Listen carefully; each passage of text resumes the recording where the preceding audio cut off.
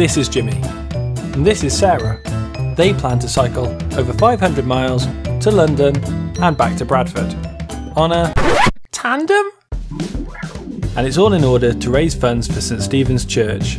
St Stephen's Church is in the heart of the community in West Bowling in Bradford. Throughout the week it serves the community running a food bank, job club, refugee groups, many others, and is used for the Sunday service for the growing church. The issue is the main building is freezing. Miraculously, NPower has allocated money from their juice fund to supply and install a biomass boiler.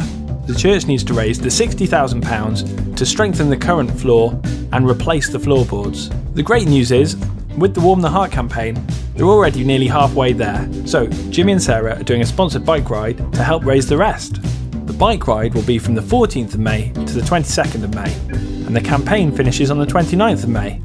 So to support it, head to warmtheheart.co.uk, or if you just want to give £5 or £10, you can text HINT61 followed by £5 or £10 to 770.